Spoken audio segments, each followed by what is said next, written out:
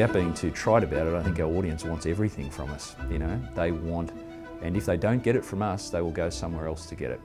Now that doesn't mean you have to, drop your pants or anything like that, because I think that the readers that come to our products and our digital sites are wanting a Fairfax benchmark of quality, independent, fair and balanced journalism, and I'm really passionate about that, because I think that with all of the competitive strains and the massive landscape of information there is out there, that these are the qualities that set us apart. This is our competitive advantage, is our adherence to those tenets. It doesn't mean we can't tell popular stories. It doesn't mean we can't be tub-thumping investigative journalists in text, in images and in graphics. But what it does mean is that it has a benchmark of quality assurance towards all that we do. Well, let me tell you a little bit about the tablet first. So our tablet started in May 2011, and it started, the concept was that it would be a commuting platform. It would be something that people would use on the train to and from work, and that it would be a reflective platform, so that it would be deeper journalism, it would be longer form journalism. And already, so we're now 2014, and already that concept, that original concept, has gone out the window, because technology has moved forward so quickly that it's no longer a commuting platform, because the mobile phone has taken over from the tablet as a commuting platform, and the tablet is a home platform. And there are now 7 million tablets in Australia. In 2011, there wouldn't have been anything near that number, and they reckon that the market can grow by another 5 million. And people primarily use the tablet between the hours of 7 AM and 9 AM and after 6 PM at night, and they do it whilst watching television, and they do it multitasking.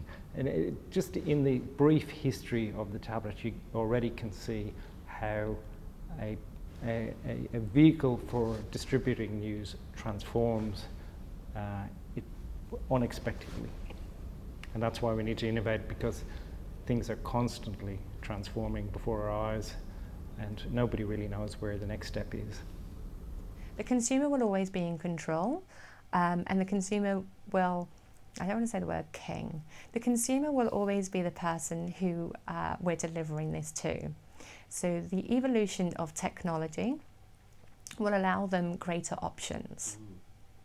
They are now recognising that they don't have to be restricted to what we now serve them. They can choose what they read, what they engage with, how they engage with it, what they'll share, what they deem to be important. The headline or the front page won't be so important for them anymore. Actually, I went on this panel for Al Jazeera, and I was so impressed, and I think more people should be doing it, so people could send in comments as I was talking. I was on a panel. It was only a 15-minute show. They got 3 people from around the world to call in via Skype, talk about the issue of the day, and then once they'd talked about the issue, people were open up to social media to ask questions. It was quick, sharp, entertaining, interesting, and over in 15 minutes. So I just think more people need to be doing stuff like that. And it was easy. I just dialed in at Skype, and I was already talking to people in Washington and people, Melbourne, in Abu Dhabi, Dubai. And I think the challenge for newspapers and news organisations is to respond to what it is that people want, but also to recognise that because of the sheer volume, the sheer plethora of media now, there's not just a news cycle, there's an opinion cycle. So going to your question, what are people asking for? In many cases, people are asking to be told what they already think. People are choosing the media that they believe reinforces their views. And I think for an organisation like Fairfax Media, which has always been neutral and observed sound journalistic principles, our task is to be giving them both. That is, to be covering the news in such a way that is faithful to the facts, providing them with proper analysis and critique of what's going on, and where possible challenging them to see things differently. You cannot be a journo particularly in this day and age, without being curious about the world around you and wanting to know why things work the way they do. You should be the sort of person, or the kid who pulled the radio apart because you wanted to see where all the wires went. You should be just fascinated and almost to the point of obsessive with how the wheels of power turn, how those Machiavellian deals are done, why the laws that come into place have been made.